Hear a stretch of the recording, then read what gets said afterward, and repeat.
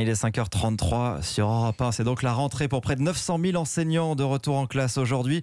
Pré-rentrée plutôt avant celle des élèves demain. Oui, rentrée bien évidemment sous le signe du port du masque. Tous devront le porter, y compris en maternelle. Collégiens et lycéens devront eux aussi assister aux cours masqués. Et pas question de l'enlever à la récré. C'est la sécurité qui prime face au virus. Mais il y aura forcément des conséquences sur la communication en classe, mais aussi sur les apprentissages. Anne Le Gall. Finalement, ce sera la même règle pour tous les enseignants. Ils devront faire cours avec un masque, y compris en maternelle.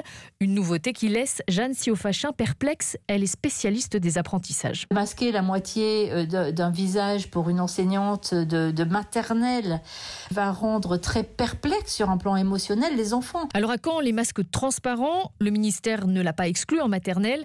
Et on pourrait aussi les imaginer au collège pour l'apprentissage des langues. D'autant qu'à partir de 11 ans, les élèves auront déjà leur propre masque à gérer.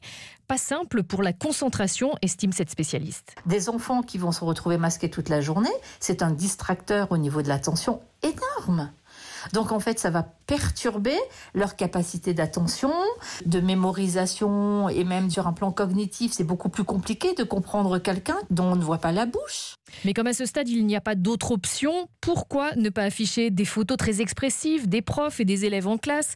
Pourquoi ne pas inventer des smileys en langage des signes? Il faudra bien se montrer imaginatif.